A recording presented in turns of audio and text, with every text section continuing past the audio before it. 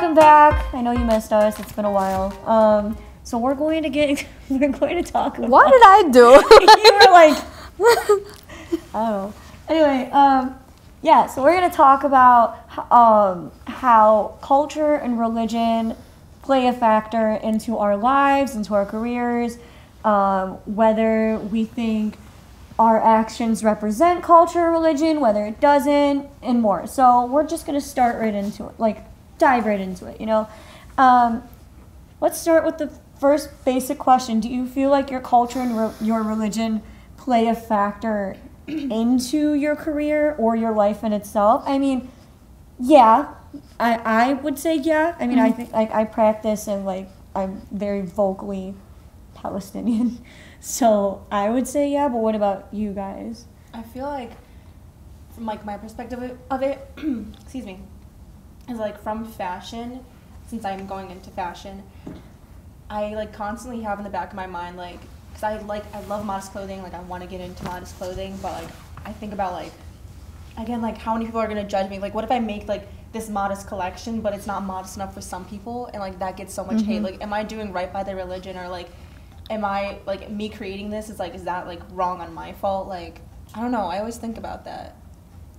But I feel like if you were to create modest clothing, you're not just creating modest clothing for like a hijabi audience, you know what I'm saying? I want it to be like all inclusive, like I want it to be fashionable, but like I guess I don't know, like I feel like in the back of my mind I have like this fear. I'm like, what if like what I'm doing is wrong and like day of judgment happens, and I'm just like, I don't know. But it's not intentional in the end of the day, so you know, I feel like it's not like if you like, you know, you're trying, you know, I feel like it's just I don't know. You can make any piece of don't look at it like modest that. Based off of like anything else that you dress it with. So like you creating a piece of clothing and like the way somebody actually wears it, that's not your fault. That's true. If that's like a concern of yours, I don't think so. I mean like me speaking journalism and stuff, I always feel like I have to say and do a certain thing, because if I was to slip up or like say or do anything in support of this or this, everybody would come at me. And I just feel like people would love to come at me sometimes. I genuinely think that there are people who like, I don't know, do like I'm sure you guys can relate, like sometimes it sucks. It's like you're following your dream and like you're doing this thing that you really want to do, but you know that there are people out there.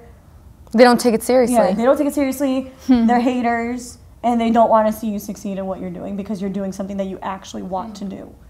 So sometimes like it sucks, you know, because you feel like you always have to please a certain audience. Yeah. Or that you have to be perfect, but everybody else around you is so allowed not to be, and it's not fair. You know? Yeah. I feel like we live in like in a sensitive society where, since everything is on social media, everyone has an opinion, and I feel like people think there's like a right way and a wrong way when it's not just that clear and cut. And social media has become like a weapon for some people, where it's like, especially like with religion when it comes to that, like modest influencers, like when they post something, like there's constantly people like bashing on them for, I don't know, wearing whatever they're wearing, and they don't think it's modest enough or something of the sort, or they're not representing like Islam correctly. Like everyone always has an opinion on it, and it's just so exhausting. Like no one's perfect, no one's going to be perfect. You can only like live your life to the fullest. I don't know, like you gotta live your life for you. You can't live your life for anybody else. Other than God. You gotta live your life for God. That's why you just shouldn't care, you know?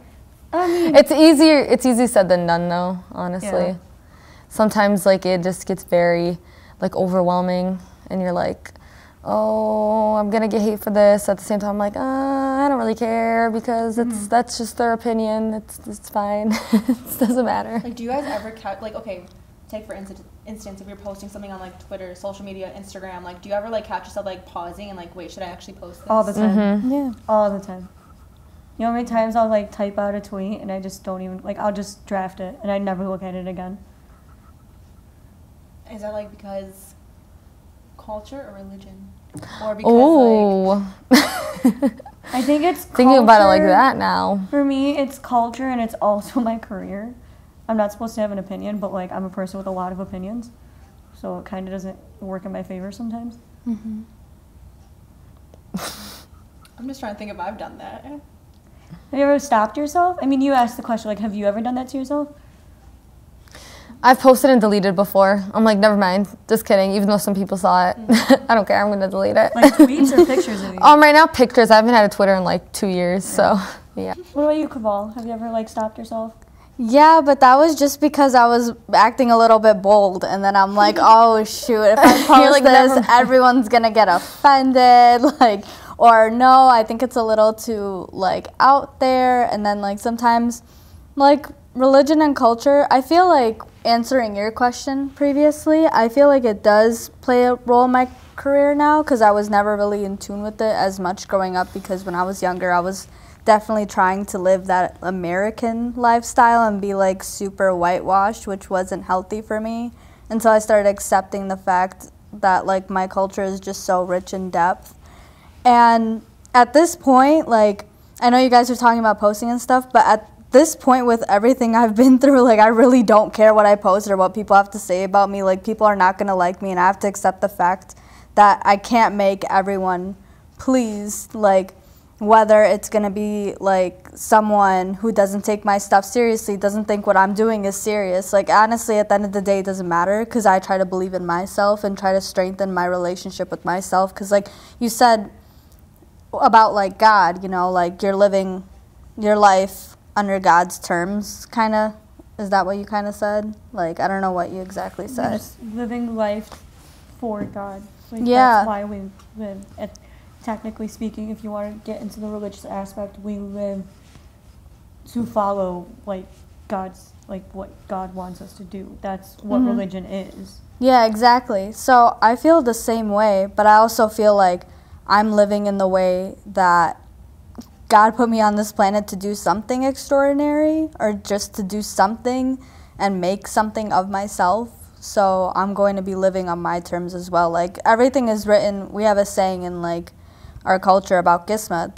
So, yeah, we all have something written down in our destiny, but at the same time, I also want to find that path on my own, and sometimes it's going to be a little more difficult, but yeah. So, to answer your question that you asked me like 20 years ago, there you go. That's a good answer. I liked it. Oh, thank you. Thank you so much. I'm so nervous.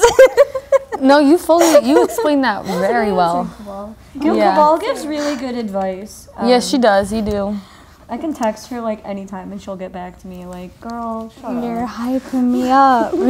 No, but like, react up. off of what you're saying, you said something and I'm drawing a blank on specifically what it was, but it brought a question to my head for you. How would you recommend people being able to like go about their life without worrying what other people think? Because I feel like we live in a society where everybody's so scared to act and do a certain thing because they just like they're worried they're gonna be judged for it, you know? Because everybody's so sensitive now. Oh yeah, I feel like we live in the most sensitive era too. That's probably the biggest reason, because of how sensitive the internet is and the world is now. Like you can't say certain things anymore like we used to. Like, you know, you can't do certain things now. People may like misconstrue what you put out there, and it's more difficult. And that's why you just gotta not. But is that a bad thing, do you think? Like, do you think it's a bad thing? It's a horrible thing. I feel like everybody's very closed-minded now in a way. You would think we're being more liberal or more open-minded, but I think it's like kind of the opposite. Do you guys feel like it almost on top is? of that, like, cancel culture just became a thing, and it's Yes, thank you. That's like a kinda big part like, too. scary to put some stuff out there, because there's someone out there that's gonna dig up your history and your past, and even if you're not that person anymore, you know. Oh yeah, I've seen celebs fall down from that real quick. Yes. I was thinking of like, you know, Jeffree Star, that like he is probably that's what I was thinking the right. Yeah. That's the prime example of someone who has made a really big career then. Wait, explain, because like I love him like a lot. He's great. I can't lie, I've never watched. I like him because he doesn't like care about certain things. You gotta Yeah. watch his apology video where he addresses. Which one? Oh shit. Say, like, Dude. now have to make like apology videos. But it's just like, that's a thing now, too. I don't know. And you shouldn't have to apologize for an action that you backed and you were like totally okay with. And unless somebody like really shows you how it was wrong, like say for instance somebody said something like totally insensitive to somebody's culture, but they like were raised in a time like they weren't around that culture, like they had no idea that what they said could be deemed offensive. But somebody like points out something like, hey, like, you know, this is offensive because XYZ. And then you say, you know what, I was uneducated, I didn't know about that. And then they say, hey, I'm stupid, I shouldn't have said this because I didn't know. But like, you know, like, do you think, like, is there a road to forgiveness for somebody who genuinely did not know something?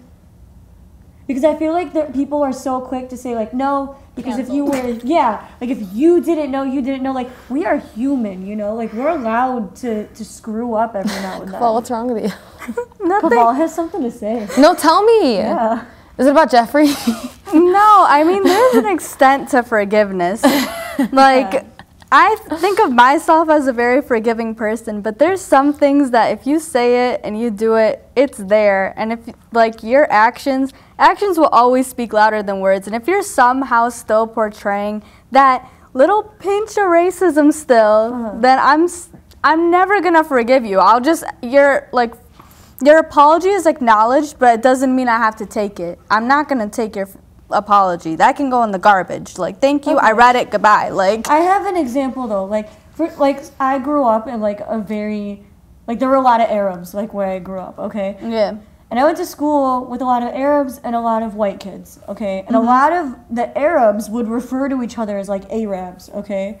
But like one time a white kid said like, oh, I love Arabs. And somebody was like, oh, like, you know, you shouldn't say Arabs, you know? Well, see, he didn't know. That's what I'm saying. That's the thing. Yeah, that's things I can forgive. I was thinking about the big things. I was like, no, it's if like, you're referring to, like, if somebody says, like, the N-word or something, no, you don't forgive somebody for yeah, like no. that. That's ridiculous. Yeah, no, that's just outrageous. Like, somebody who, like, genuinely did not know something and then, like, you pointed out to them, they're like, oh, my God, like, I'm never going to say that again. I didn't know. Oh, yeah, of course. I mean, like, there's just that boundary in line. Like, when I think about that, I think about, like, in our culture, there's like a lot of debates with girls wearing a lot of like bindis and just the eyebrows and doing all of that with like the gemstones because they think it's cultural appropriation. And to me, I'm like, I'm in between. There's like a certain fine line where you can actually go past it and start insulting a culture, especially if you're racist towards my culture, but you're still wearing the henna and still going to festivals looking like that. Like, you can't do that. What Coachella. are you doing? Yeah. So, like, you obviously would forgive a person who was once racist because they had no knowledge on realizing, oh, I'm being racist because I grew up around this. You know, like, they just weren't educated enough because of their upbringing, you know? Well, do you understand what I'm saying? Instance, like, and they're like, oh, now I know that's actually being racist. Like, what the fuss? Like, what the fuss? Yeah. She's like, fuss. Do you not swear? No, I do, but not like we're on YouTube. What the you? What up, yo? Can you believe that? Okay, so like there was this Klansman from the KKK. He ended.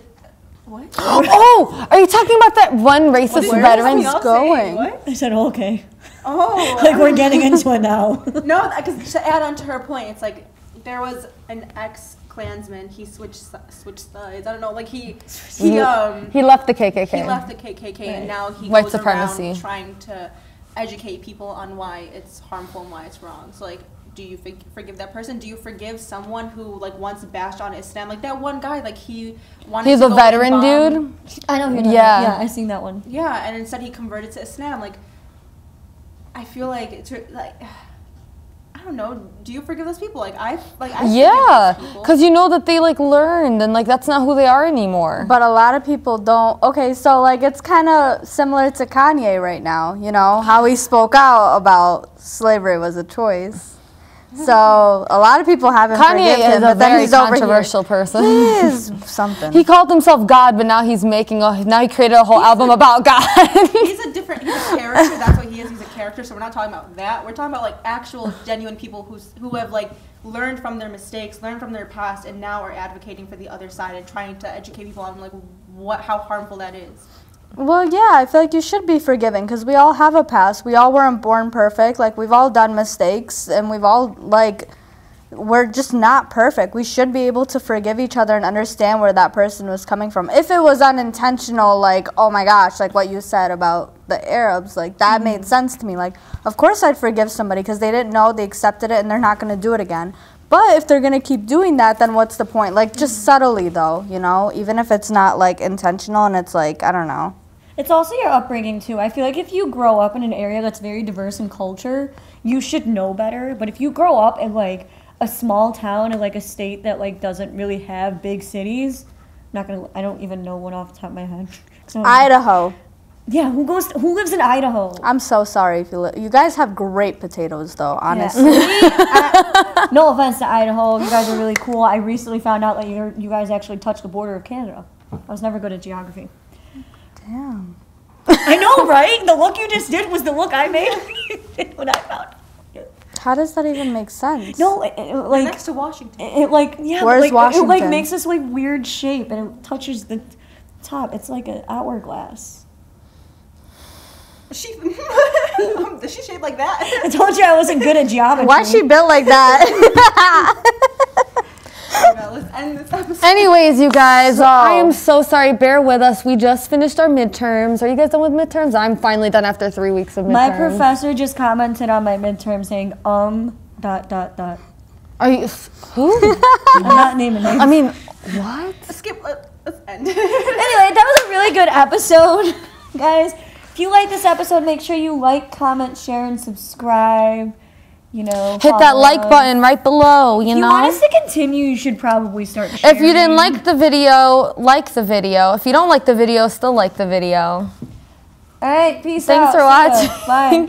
Let us know what to do next. Tell us on next. Yeah, send us like questions and stuff. Don't be afraid. We love opinions. Can I get a vibe check?